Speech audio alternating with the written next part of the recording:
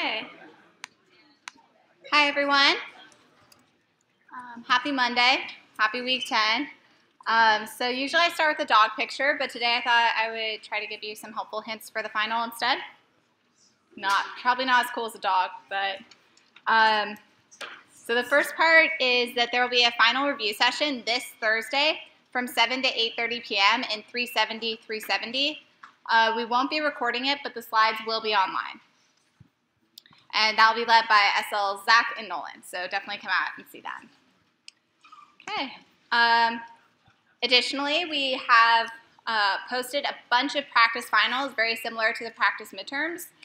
I would strongly suggest that you try to do as many of these as you can, and actually sit down and do them, because these are very similar to the exams that you will, or the exam that you will see.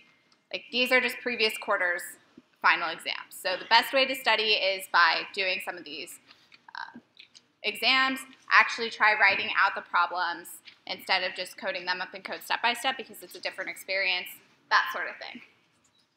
Okay. So you will get a syntax reference sheet. It looks like this. So it's very similar to the midterm reference sheet. The two big differences are there's no big O, but you won't be asked questions about big O. And even if you were, you know how all these things are implemented anyway, so you should be able to figure that out. And then the second part is that we've added all of this graph stuff. So you have stuff about vertices, edges, and some pseudocode. So we give you a lot of information. The exam is open book, just like it was last time. We will have, like the 20 books that we had last time available to you, so don't worry if you don't have your own book. And then, so here's what an actual exam will look like. It's going to be around 10 problems, a mixture of reading code and writing code. So you might see something like this, where you have to do some binary search, which you remember is where you split the array in half each time you search. And then you might have to do something with selection sort, merge sort, that sort of thing. You won't have to write the code for it, but you would have to understand how it works well enough that you can kind of trace through what's happening. Additionally, more merge sort stuff. You might have to do a linked list read problem, so understand what a piece of code is doing to a linked list. You'll also have to write linked list code potentially, kind of the flip side of that. So make sure you've practiced tracing through pointers and that sort of thing, because that will definitely be on the exam. Binary search trees, hopefully you remember those. You might have to simulate adding to a binary search tree or moving from a binary search tree. Do you remember? Maybe look at those slides if you've kind of forgotten how that works. And then you might have to do something where you write, not necessarily for a binary search tree, but for a binary tree in general. So making sure that you understand how traversals work, and understanding which traversal to use when, because almost most binary tree problems can be solved with some kind of traversal.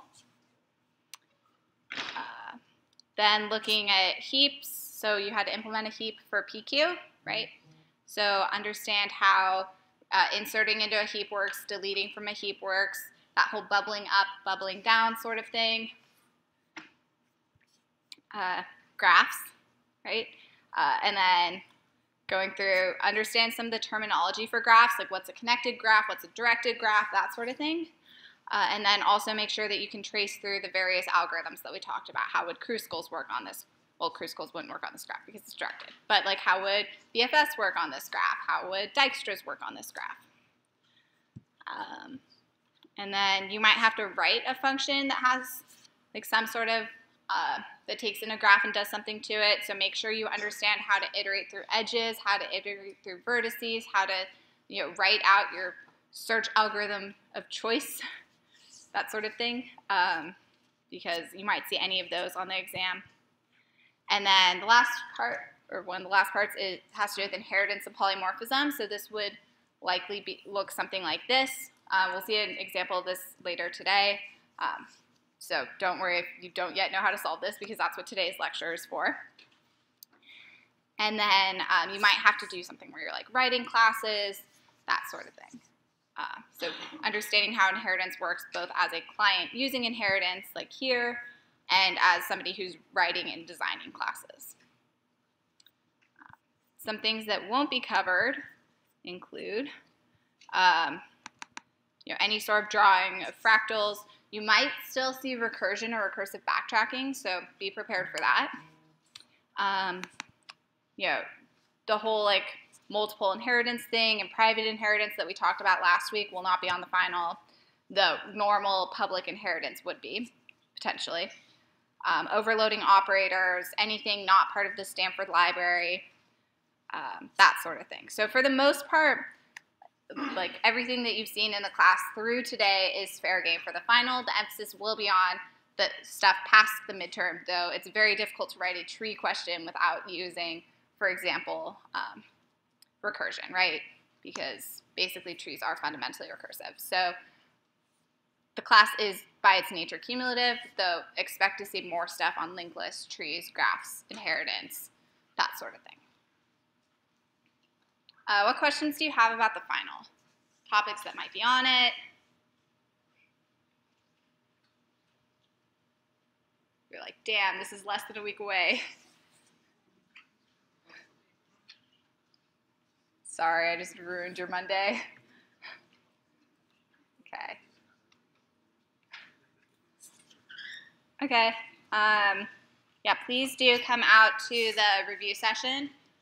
It'll be lots of practice problems, that sort of thing. And then really spend some time going through some of the practice exams. Also, Amy and I will continue having our office hours like normal this week, which means that there will be office hours Thursday and Friday. That will just be for the exam questions, because your homework is due Wednesday. So please come to those if you have any sort of exam questions, or even just hang out there and do a practice final sort of thing. Yeah. Is there going to be anything explicitly from one of the midterm, file reading or something? So the question is there going to be anything explicitly from before the midterm, like file reading? So file reading was not on the midterm, it was explicitly excluded, so I believe, right? Or it wasn't? Okay, that was last quarter, sorry. So you might need something like file reading, but it wouldn't be the way the problem would be set up is not, demonstrate that you can read a file. It's more like you need to use a file to read in a graph or something. Yeah, so you definitely will still need to know ADTs. You definitely still will need to know recursion, string manipulation, that sort of thing. Cool. Any other questions?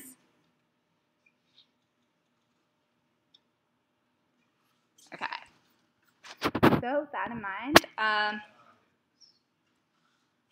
let's talk about polymorphism. So the idea behind this lecture is, remember how on Friday I said there were kind of two uses for inheritance? So one was from the class writer's perspective, which was you get all of this reusable code, right? So you don't have to write as much of your own code because you just get all of these methods for free when you inherit, which is great. The other reason, and probably one of the better reasons for inheritance, is that clients can treat two objects that are a little bit different in the same way. So basically what that means is you can have a bunch of different animals, for example, and you can order each of those animals to speak. And each of those animals might speak in a different way. Like some of them might quack or woof or whatever, based on if they're a duck or a dog. But you still get to call speak on all of them. So the client doesn't need to know, okay, am I currently dealing with a dog or am I dealing with a duck? They just know that this is some kind of animal, and because it's an animal, it has an ability to speak. So the client actually gets to reuse a lot of code on all of these different animals. Or more generally, it gets to reuse code on subclasses of some primary class. So basically what that is polymorphism. So this comes from the Greek word of poly, which means many, and morph, which means form. So it's many forms. And it means that you can run the same code on different objects and get different behavior. Okay. So does that kind of make sense? Like, this is why you can call like draw on a G oval and on a G rect, and they'll both draw something, even though what it's actually drawn is different. Okay. So in C++, what this looks like is you have some sort of pointer to something that, so the pointer would be the superclass, and the actual like declaration is the subclass. This example, the third one, so the first two are from Friday, where we saw the employee classes, right? There's like the employee, the lawyer, the patent lawyer, and the programmer. So the third one is actually from Trailblazer. So inheritance is used in the real world, where all the different kinds of maps, like the terrain and the maze and all those different maps are just subclasses of world. So you can use any of them and call DFS on any of them, sort of thing. This is why the whole virtual thing was so important. If you remember talking about that, I know there are some questions about that. Basically, what virtual allowed us to do is it allowed us to, if we did have something like Edna equals new lawyer, when we called Edna.salary, we would get the lawyer's definition of salary, not the employee's definition of salary. So that's why we were using virtual for everything. One of the downsides of inheritance is that you can't call any lawyer-only member functions on Edna, right? Because Edna, like the compiler just knows that Edna is an employee, and it's only when it's actually running that it would realize that it's a lawyer and not just an employee. So you wouldn't really see like this too frequently. You'll see this in some of our examples where we test you on inheritance, but this isn't really how people would use inheritance in the real world. So there are kind of two main ways that they do it in the real world, which is the first one is having methods that take in an employee, but you can pass in a lawyer or a programmer or a patent lawyer instead. So in this case, you know, this is actually from our code on Friday. Do you remember I was printing out all that stuff about like salary and vacation forms and that sort of thing? And so this was the method that I was using to do that. So I didn't need to write a specific one for lawyers and patent lawyers and programmers. I could just use the employee one for all of them. So this is why you couldn't call like a specific like lawyer-only method in this function, because if you were to try to do that, like this function has to be able to deal with any sort of employee, not just lawyers, right? So that's why you couldn't, even though, you know, if we were to pass in a lawyer, like we know that's a lawyer, but the program has to be able to run this function on any employee. Okay, and then the other common use is you might have a collection of employees, but each element of that collection might be like a more specific subclass. So you can imagine this might actually be something similar to what a real workforce would look like, where you know, your workforce is made up of lawyers and programmers, but you would just have them in a collection of employees. And so if you wanted to do something like find the budget for all of them, you could just call salary, and it will use that specific implementation of salary, not just the generic employee salary. What questions do you have about about polymorphism? Why we'd want to use it? Why, like how we generally use it?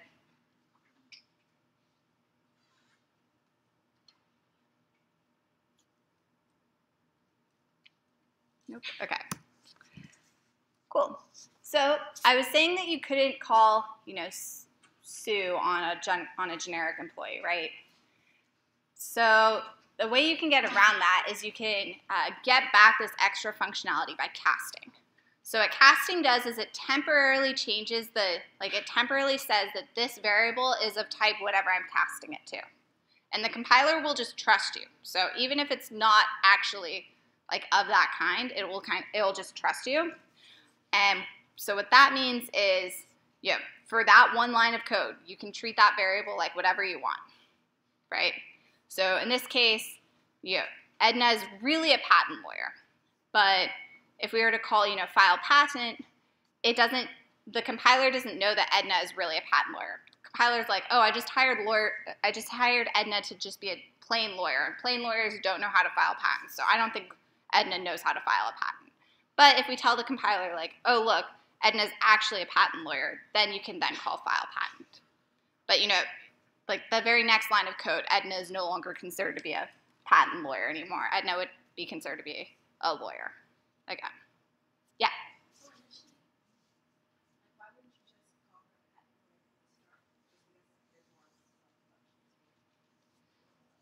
Yeah, so the question is, like, why wouldn't you just call Edna a patent lawyer from the start? So that has to do with, like, so again, these are a little bit contrived where we're creating these pointers explicitly. You might think of it as Edna is a, you know, like actually in a vector of employees.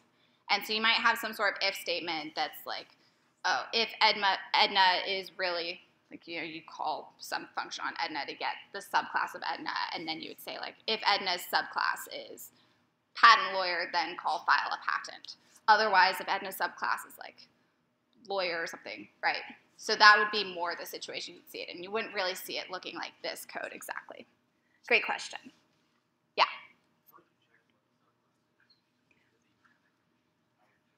So the question is, like, how do you check what the subclass is? I'm not 100% sure how to do it in C++. I'm sure there's a method for it. I know in Java there's something like is instance of or something, and you put in the class, and you call it on the object itself. You could also do something like maybe the employee has a method that's like returns a string of what kind of employee it is, and all of the subclasses of employee would override that. So that's one way to do it. Cool. I thought there was another question. Okay.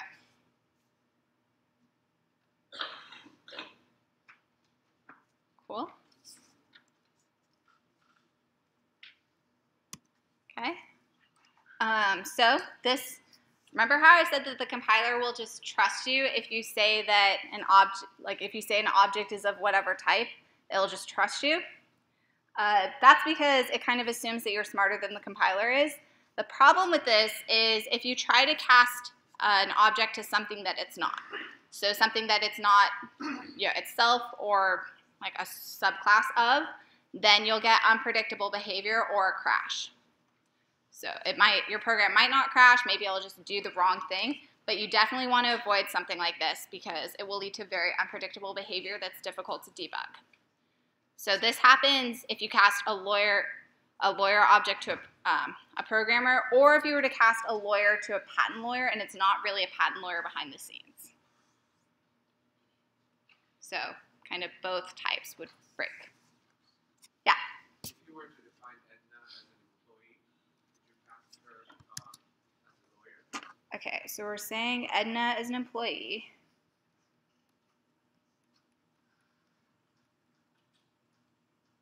Okay, and then, You could cast her as a lawyer, right? yeah, so you could say like, so this is totally fine. You could say something like this, and that's totally fine, because all patent lawyers are lawyers. So this is sort of like, if you remember me talking about this Lipskov substitution principle, this is why, because you need to be able to treat these objects like, you know, they're superclass. Yeah? Could you normally just use So if we didn't cast, could we use Sue? But are we keeping employee here? Okay. So, so if it looks like this, can you just call Sue? And the answer is yes, because Edna is, like, the compiler knows that Edna is of type lawyer. So you can call Sue because all lawyers can sue. Great question. Okay. I know casting's a little bit tricky, so are there any other questions? Okay. So we're going to be doing one of those examples where you basically just trace through what happens if you call different methods on different combinations of like subclass and superclass. So I copied this onto that whiteboard. I hope you can see it. The whiteboard wasn't very big. So The big takeaways here are every method will always be declared virtual. We will not test you on non-virtual inheritance because it's tricky and shouldn't ever be done anyway. And then additionally, we won't try to trick you with the output. So we aren't going to have something where like Snow's method 2 prints sleet 3 or something. Like that's not, that we're really trying to just test that you know which methods are called. That said, we might have something like this here, where we are calling another function inside that method. So in that case, you might get some different output, but that's because we're calling this other function. And this is like these rules apply to any of these inheritance problems that would be fair game for the exam.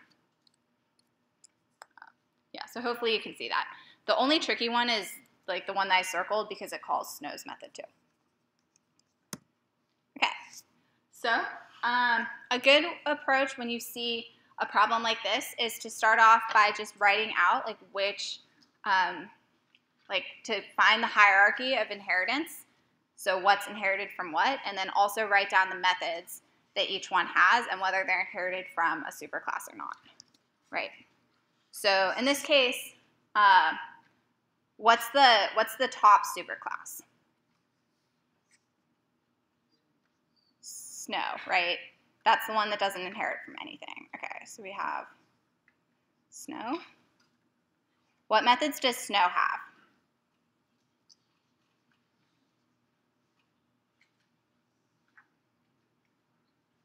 Yeah, 2 and 3. Okay. So what are the, what's something that inherits from Snow? Sleet, okay. So what methods does Sleet explicitly write itself?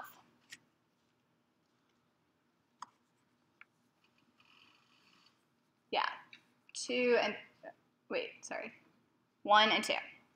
Does it inherit any methods from Snow? Yeah, so I'm going to put the 3 in parentheses so we know it's inherited.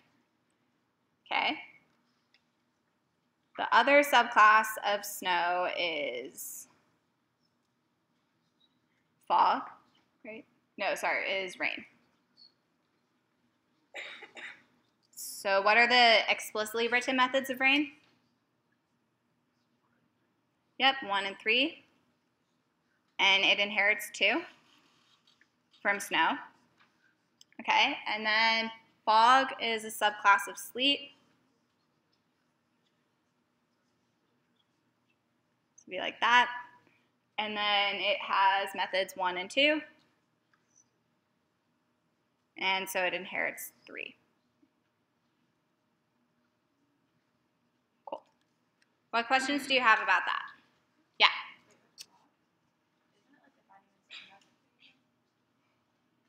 I don't think so, unless I wrote it down wrong on the board. I think so, yeah, because on the PDF it says method 3. Okay, sorry. Darn it. Okay, well, it would have method 3 instead of method 2. Sorry, let me change it here.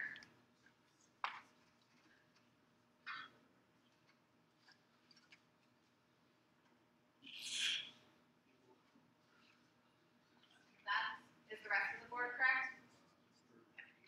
Yeah. Right. Okay.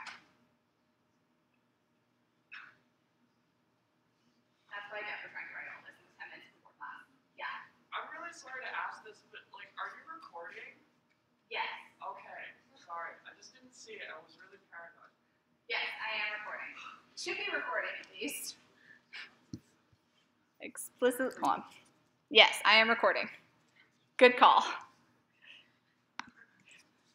Yeah. My pretty diagram went away, but it looks like this. Yeah. Okay. So, okay. Kind of the first thing you want to do is figure out what the class hierarchy is. So we know that Snow is the parent class because it's the one that's not inheriting from anything. And then The subclasses of snow are sleet and rain.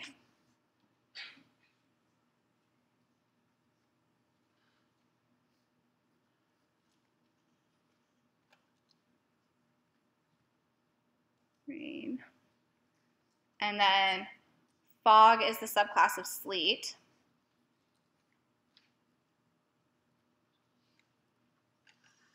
Okay. And then what you kind of want to do from here is try to figure out which methods each one explicitly has. So snow explicitly writes 2 and 3. Sleet explicitly writes 1 and 2. Fog explicitly writes 1 and 3. Good catch. And rain explicitly writes 1 and 2. And then you want to figure out which ones are inherited, right? So which ones it has access to that but didn't explicitly write. So in this case, every subclass of snow is going to have 2 and 3. So that means that sleet must inherit 3, rain must inherit 3, and fog must inherit 2. Yeah? So when it says snow, like colon method 2, what is it? We will get to that. Great question. Yeah?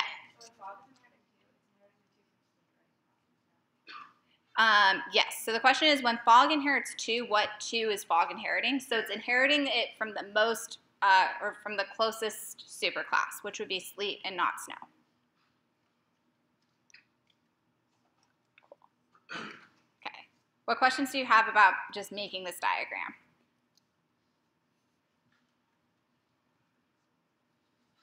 Okay. So let's talk about kind of this in the context of how we would solve these inheritance problems. So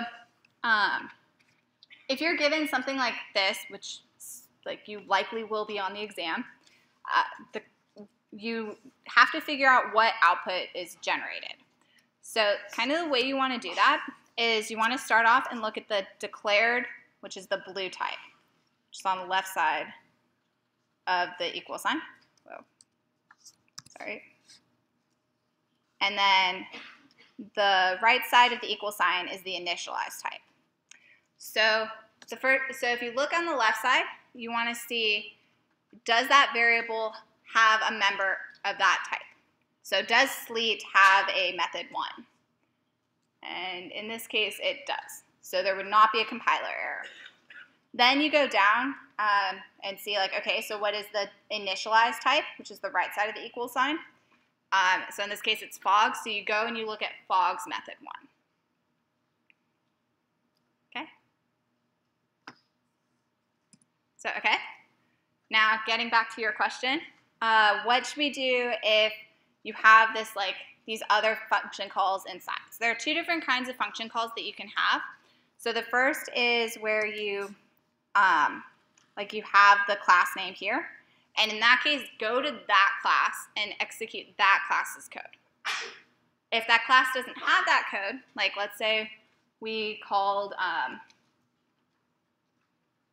let's say we called rains, or sorry, I don't know. Yeah, let's say we called like sleet's method 3. Because sleet inherits method 3 from snow, we would just use snow's method 3, because that's the same as sleet's method 3, because sleet inherited it. If you don't have a class name, if it just says method 3, you use the initialized types method. So it doesn't matter which class we're calling it from, that's kind of how you decide. So you either go to, like, yeah. Can you sort of jump out of your chain of inheritance? Like, can I run rain's method 1 from sleet? So the question is, like, can you jump out of the inheritance? Like, can you call, like, rain here from sleet? And the answer is no, because they aren't directly related to each other. So it's, like, invalid to call a member of something that's, like, not actually. Right? It'd be kind of like, you might call, like, goval might have, like, an is round function or, like, is circle function, right? If it's the same width and height. And you can't really call that from a rectangle, because that doesn't make sense. Cool. Yeah. So in this case, we go to snow to execute the second method, but because in the previous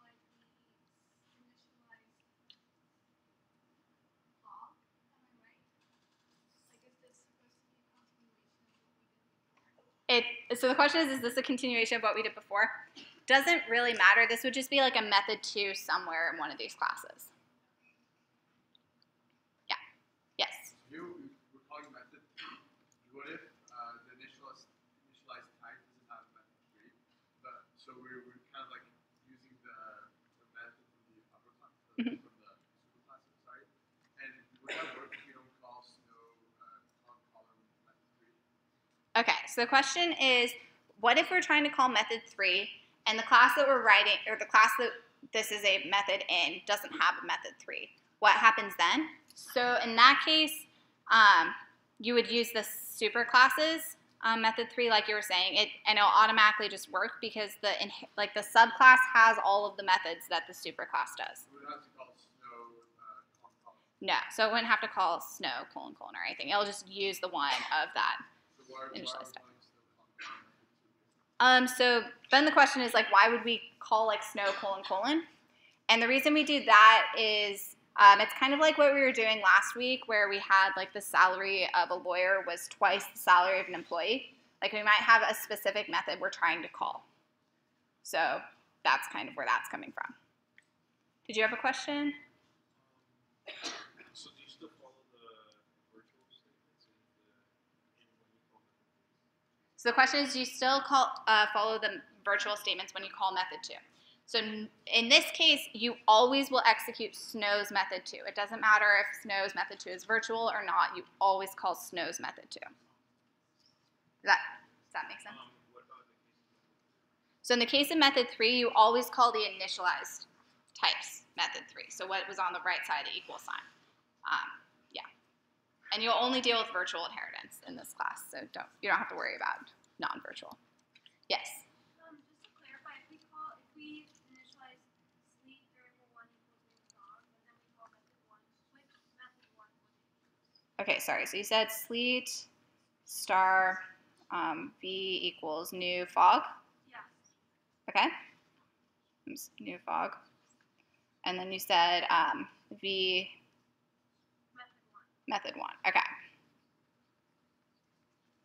Okay, so in this case, so we kind of go over here. So we see, okay, this works because fog is a subclass of sleep, so that's good.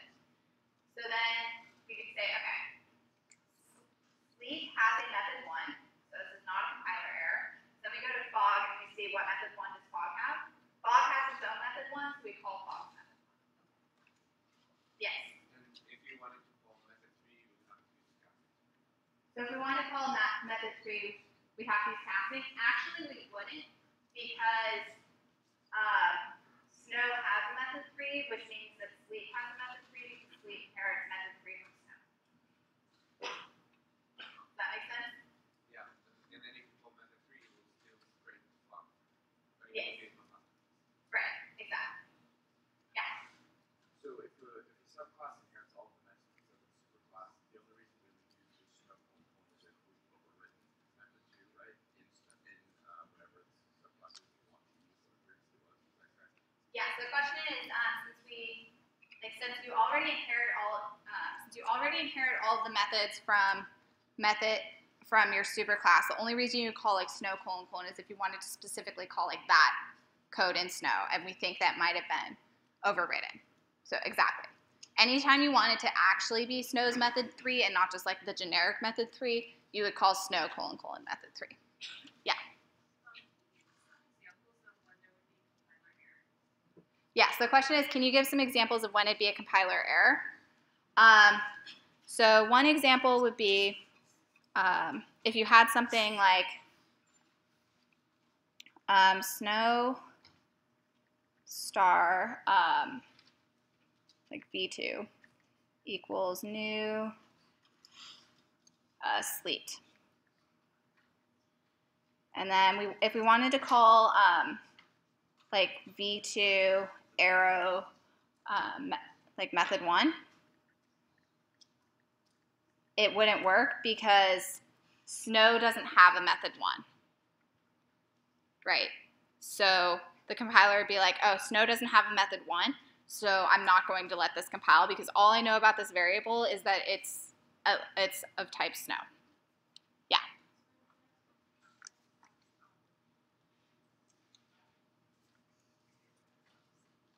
Yeah, so the question is, so then this would be the case where you'd cast V2 as sleet, and exactly. Yes. And so, and in the sleep method, if we want to, sorry, in the sleep class, if we want to have a new method which just doesn't exist in the super class, how do we do that since it will have a compiler error if it's not in snow? So, Say we want to create a method for example. Okay. And like independently, right? But it's not in snow. Like how can we do that without having a compiler error? So the question is, let's say we wanted sleet to have like this other method 4. How can we do that without having a compiler error? So you can get around that with casting, or with, you never call method 4 on objects that are declared to be type snow. So if you want to use a method 4, then you have the variable be of type sleet instead of type snow on the left side. So the what thing? The sue method is Mhm. the lawyer. Yeah. It's a new method. It's not an employee. How's it? So that would be exactly the same. Where like you can't call Sue on an employee, right? You'd have to call Sue on something that's declared to be of type lawyer. Yeah, exactly the same. Yes. Yeah, so you can't call method 1 on V2 because what the compiler is going to do is it's going to go and says like, oh, I have something of type snow. Type snow has a method 2 and a method 3. So if we call method 1 on snow, it's like, I don't think snow has a method 1, so I'm not going to compile. Even though sleet has a method 1, the compiler is not smart enough to know that like that object behind the scenes is a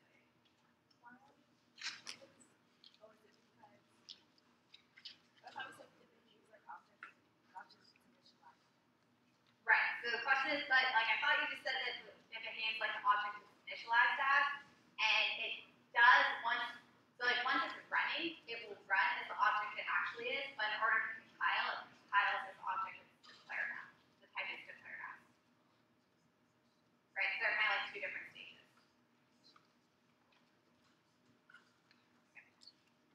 Yeah. Can like one class inherit like two, can it have two super classes? So the question is, can a class inherit from two different classes? In C++, yes, but it's really uncommon. No. Cool. Yeah, because it gets into really weird behavior of like, if both classes have a method 1, which method 1 do you use? Okay.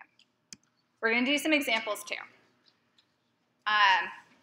So then we talked a little bit about typecasting, but if you have a typecast, what happens is that the declared type becomes whatever you cast it as.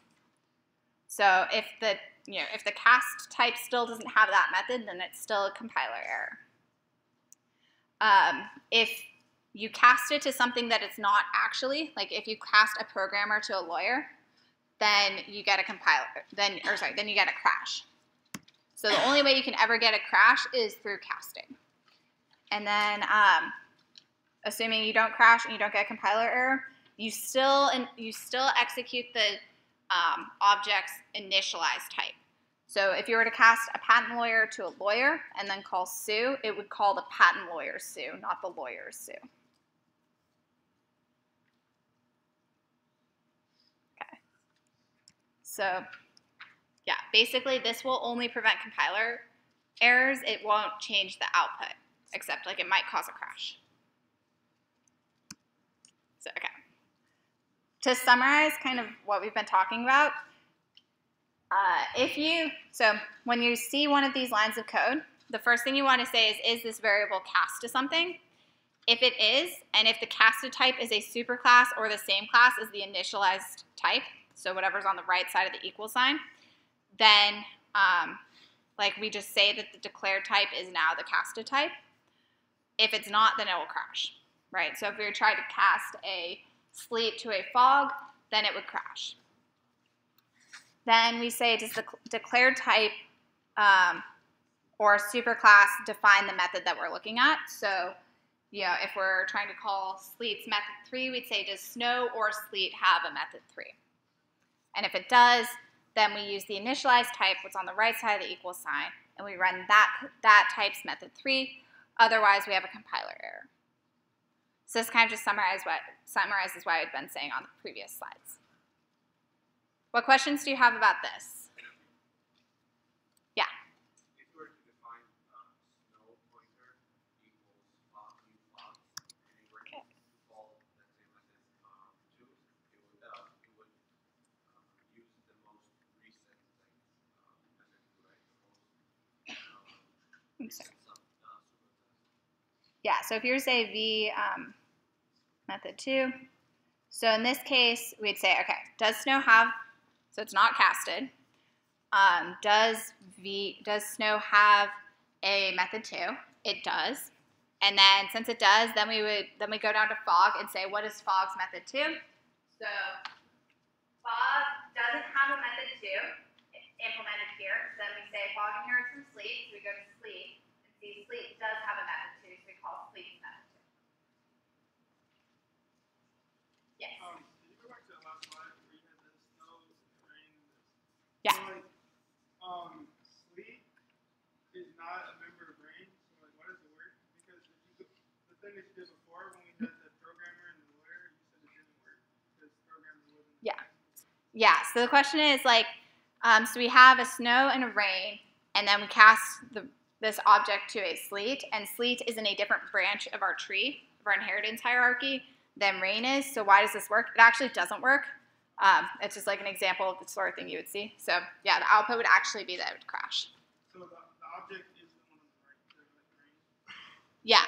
So the initialized type is rain, the declared type is snow, and the casted type is sleet. You compare the casted type to the initial. Right, so you'd compare sleet and rain. Yeah.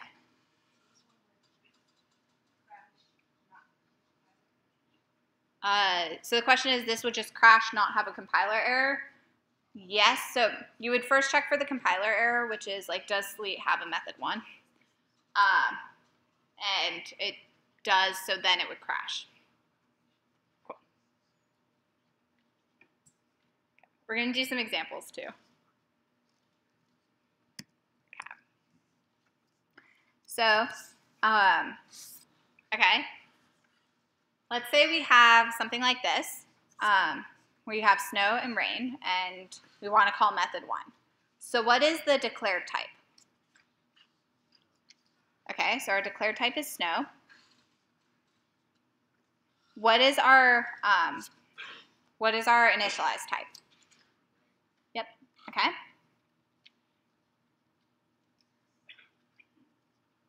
Okay, so does snow have a method 1?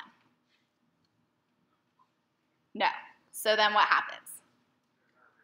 Yep, compiler error. Okay. So let's say we have, this var3. So what's our declared type? Okay, what's our initialized type? Okay. So does snow have a method 2? Okay, so then we're going to call method 2. So we go down here. So what is rain's method 2?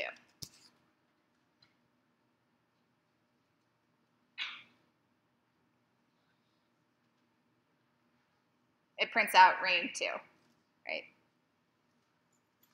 So, okay. Okay. What if we were to have something like this? So what's our declared type? Okay. What's our initialized type? Okay. So now we say, okay, var1 method 2. So snow has a method 2, so we go down to sleet's method 2.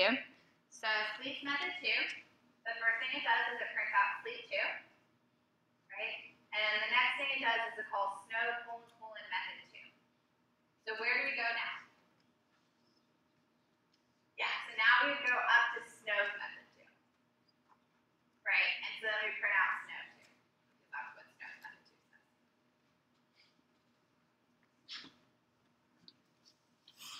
So that would be this one. What questions do you have about those 3 so far?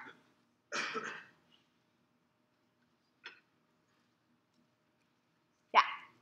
So even though it's declared as snow, when you call the method 2, like it knows that it's a sleet and it executes a sleet, even though it's like a pointer Yeah, so the question is, when you call method 2, it just knows that's a sleet. Yes, that is polymorphism. Like, that's it. Cool. Okay. So, okay, now let's move on to a casting example. So we have snow. So our declared type is snow, right? Our initialized type is rain. What's our cast type? Okay. So rain is it. Okay, so first off, does rain have a method 1? Yes. Okay, so it's not going to be a compiler error. Is rain a subclass or the same class as rain? Yes. Okay. And then, so let's call method 1. So what gets called? Yeah, rain's method 1, which prints out rain 1. Yeah. Cool. Okay. So initialized, declared. Okay. What's our cast class? Yep, sleet. And then is fog a subclass or the same class as sleet? Yes. Okay. Does sleet have a method 1? Okay, so it's not a crash and it's not a compiler error. So then when we call method 1, we call fog's method 1. So what's printed out? Fog 1, yeah.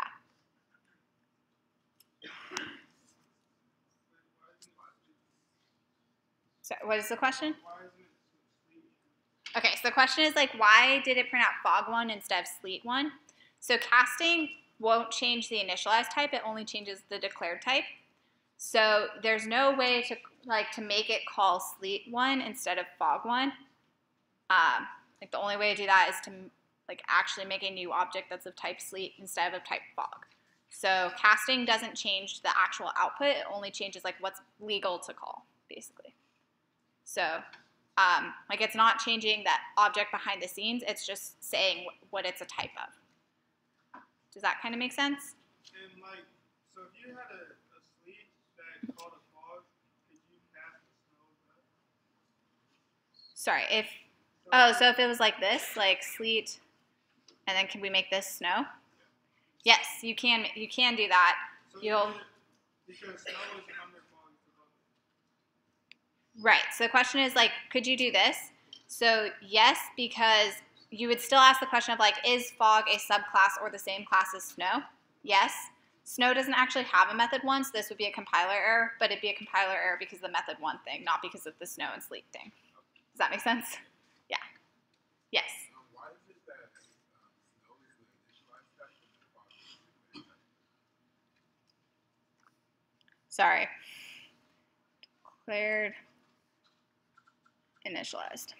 Sorry, good catch. Cool, yeah. So what if you do you cast it as a sleet and then you do sleet : method 1? Can you make it or is there any way for you to make this object execute sleet method 1? So the question is there any way for you to make this object execute sleet's method 1? I don't think that there is. Yeah, I'm pretty sure there's not a way to make this object execute sleet's method 1, short of making fog's method 1 call sleet's method 1. There are a couple more questions, so just really briefly. This one, declared, initialized, cast. So because the initialized class is in a different branch of the tree as the casted class, this would be a crash. And then in this one, if we were to have a method 4 that called method 2, when we call method, so here, declared, initialized, when we call method 4 on bar 8, you would go to sleet's method 4, which inherits from snow. So then this would print out snow 4. Oops. Snow 4. and then it would call method 2, and it would call Sleet's method 2, because behind the scenes, this object is a Sleet object. So it would print out snow for Sleet 2. Cool. Thank you so much. If you have questions, come up and see me after class.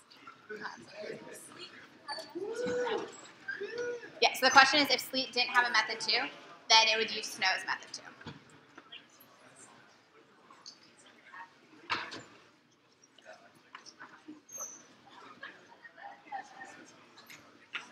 Cool. Yeah, sorry for going a minute or two over.